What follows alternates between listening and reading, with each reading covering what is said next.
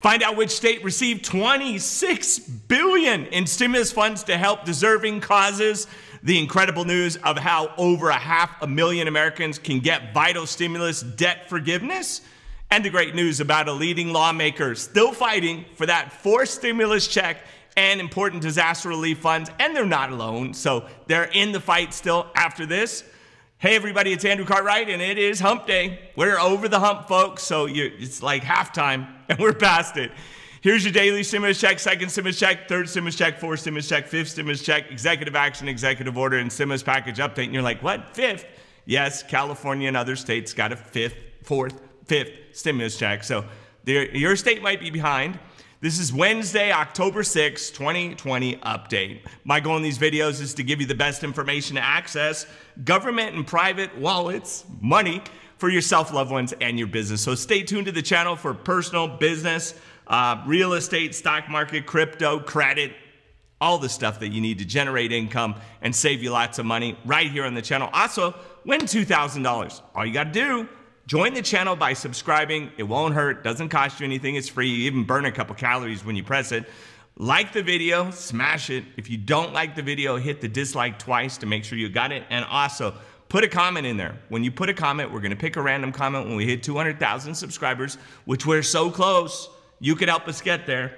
And we're gonna launch out $2,000 to a lucky winner when we hit 200,000 subscribers. So we're gonna pick a comment. That comment could be yours. All you got to do is say something, anything. You could even just put the number 1 or 5 or whatever you want. Some people just put comment or random, so it doesn't matter.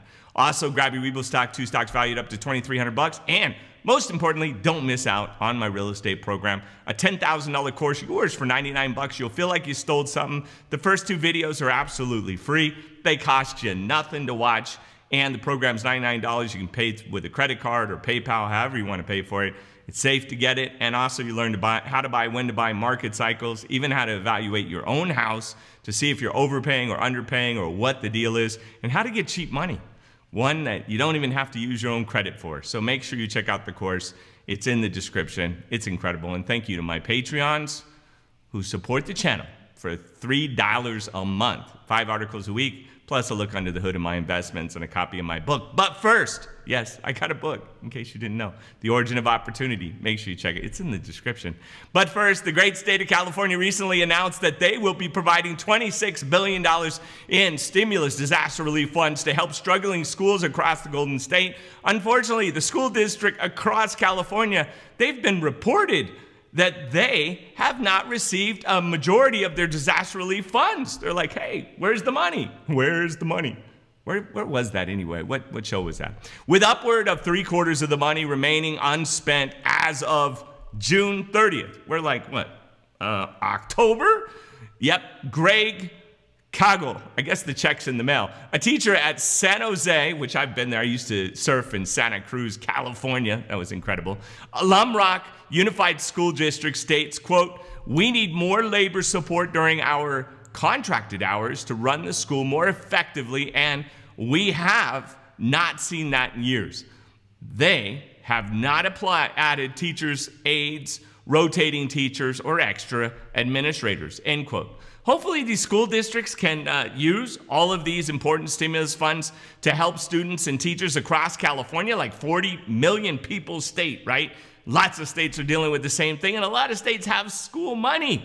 Literally, it was in the, package. Like, come on, folks.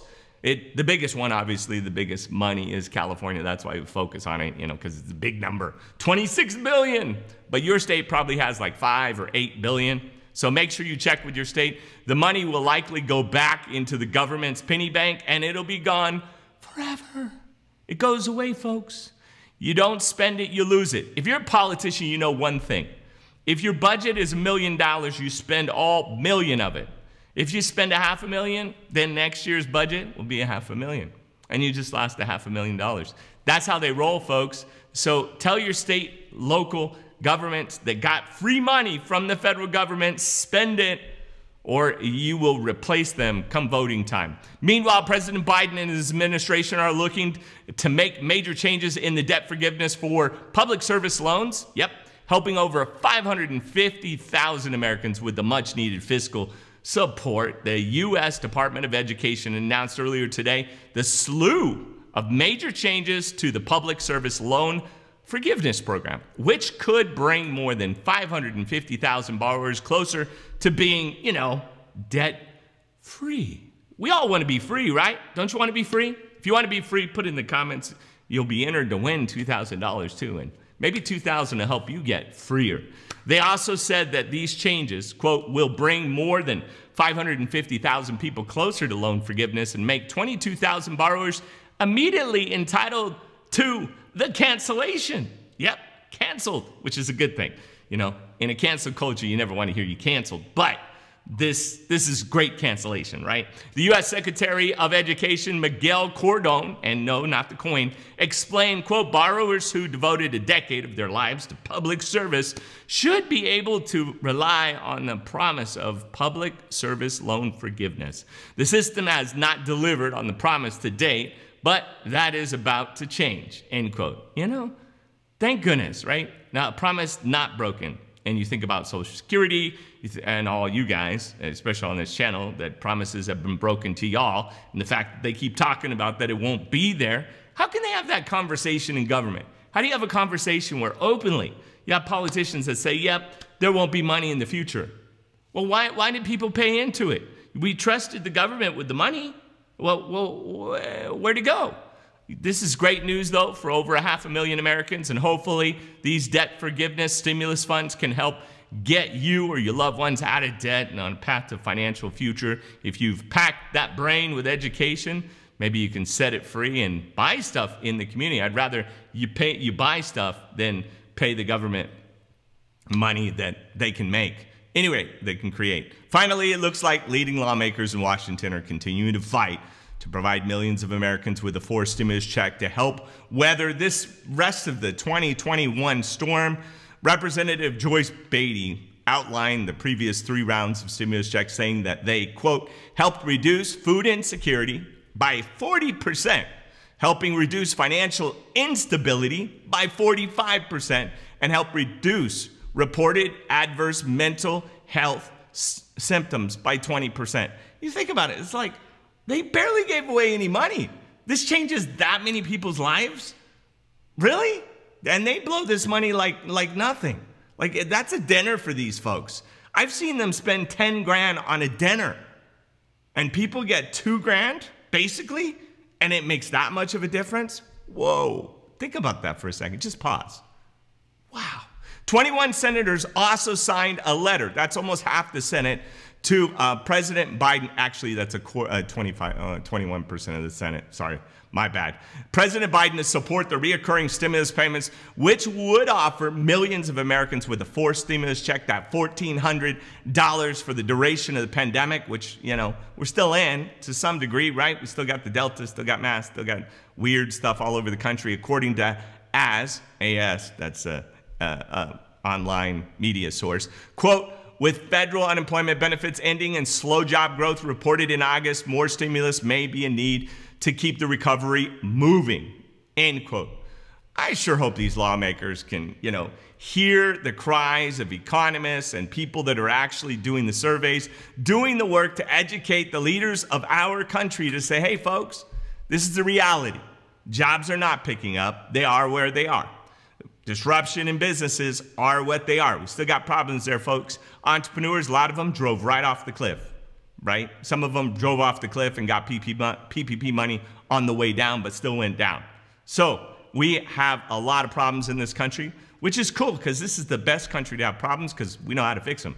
We just get up, dust off, and go to work. But we need the money to be able to do that, as the disaster relief funds would be a good, much needed, good source for Americans across the country that are still in need of fiscal support for the next 20 months of craziness. And the idea that so little goes so far, like literally to change the insecurity of food and financial stability just with a couple grand? Good Lord, Washington, wake up, smell the coffee. Put a little cream in it if you like that. That's your stimulus check, second stimulus check, executive action, executive order, and stimulus package update for Wednesday, hump day. Now you're over the hump. Now we're on our way to the rest of the week. So this October 21st, I hope you have a good one. Thank you so much for watching and for making it to the end of the credits. Here's all the people that were part of the production. Yes. Leave a comment with your favorite scary movie as we get closer to Halloween. What is your scariest movie? I would say mine is probably, what was it on Elm Street? The guy, Freddy Krueger. God, Nightmare on Elm Street. That was scary because every night you gotta go to bed. And that's just kind of creepy that you like lose control of your thoughts in a way when you go to sleep. And then you have this weird dude with like knife hands, you know, like, yeah, it's just a little creepy. So, and the one before that when I was a childhood, one that scared me was The Hills Have Eyes. There's a scene in that movie, I don't want to say because it's so creepy, so weird to me that it's affected me my entire life, this one scene in the movie. Just thinking about it just scared the death out of me because it was just so creepy. And it literally has affected me ever since. So sometimes you just can't take what you see back, especially when you're like 7 years old. I'm Andrew Cartwright. Please stay safe out there. Take care. I love you. Maybe you shouldn't show a 7-year-old a scary movie. I'm not judging. At any rate, love you. Take care. You know, I've worked my off. I will die for my audience. I don't want to be someone that they feel they can't touch. People will call you out. Oh, all day. Yeah. They call me out all day. I can type in the search bar in Google, Raider, and then... Raiders! Let's go.